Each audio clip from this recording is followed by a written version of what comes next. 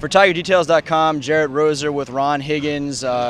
Contrary to the weird echoing 50 Cent, we're not in the club, we're in Tiger Stadium following a 65-14 defeat of Northwestern State, where things early were a little off, particularly on the defensive side, and I think some fans were getting a little bit restless when the Demons score the first touchdown in series history and go up 7-3 and are able to have some success. How concerned were you early, and then obviously LSU turns things around and rights the ship in a very emphatic way? I thought they had a right to be concerned. I mean, I know you're losing a lot of defensive starters this week, didn't play, I realize that. But at LSU, you recruit guys who can play, even as backups, and you go in there, and it almost looked like they were just trying to get interested in playing the game for a while, and then they kind of got shocked into it on the second touchdown when the receiver was so wide open.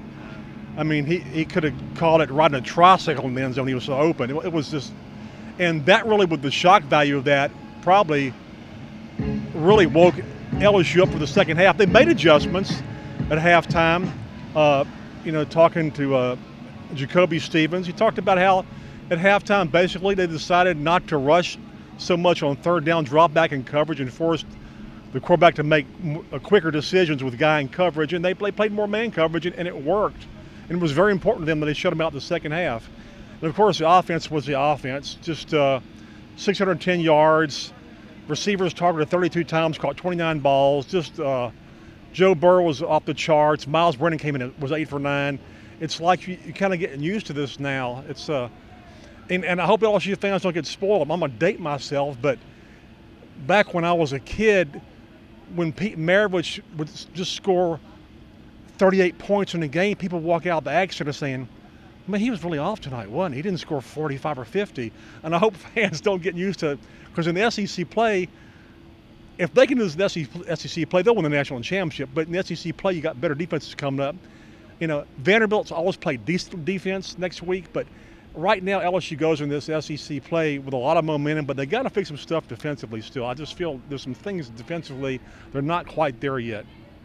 Yeah, when you see for a second straight week some guys like Grant Delpit missing tackles and things like that, and a team like Northwestern State able to control the line of scrimmage and sustain drives and kind of wear them out as they did in the first half, which is something you saw from Texas in the second half a little bit. But even with guys out, as you mentioned, I don't think the Demons are going to feel too sorry for LSU ever from a depth standpoint. And so for them to have that success moving the ball, sustaining drives in the first half is probably the biggest concern. But they did come out and start the second half with those three and outs and allow Burrow and company to get rolling. I mean, the tackling is a problem, and it just seems to me they keep not wrapping up, but rather just trying to body people and just try to knock the hell out of them. And guys are just bouncing off of them, and they keep running, and they're not wrapping up, which is unusual because that's all they practice in the drills we see in practice is wrapping up and trying to knock a ball out, but wrapping up and not bouncing off of people. And it's something they've got to solve. Offensively, there's still this concern that I kind of laugh about, that, well, LSU's running game is just not quite there yet.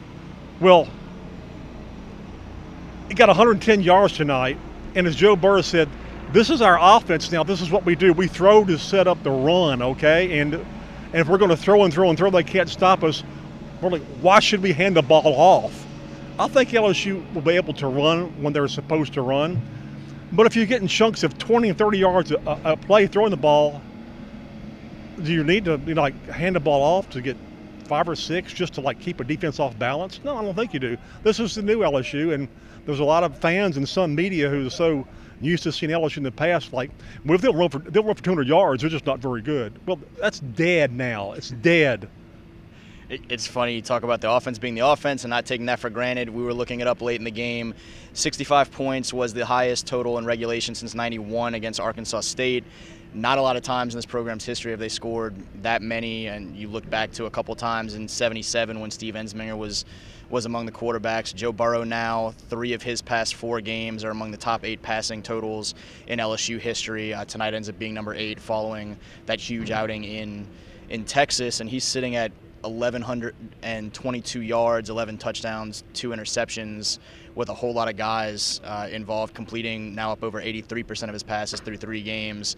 And Justin Jefferson, after the game, talked about if he's up over 1,100 yards right now. It's difficult to imagine him not surpassing some records, because even you look at that 2001 season, and Rohan was not at this point through 3 games. No, he wasn't. It took a while to get going. I mean, Jimbo was offensive coordinator, and they're still trying to figure their offense out.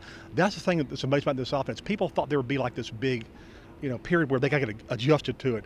They came out of the gates burning it, and they still are. And this not really be slowing down what they do. This is what they do. Again, this is what they do. 65-14 defeat of Northwestern State. For Ron Higgins, I'm Jerit Roser. Thanks for watching.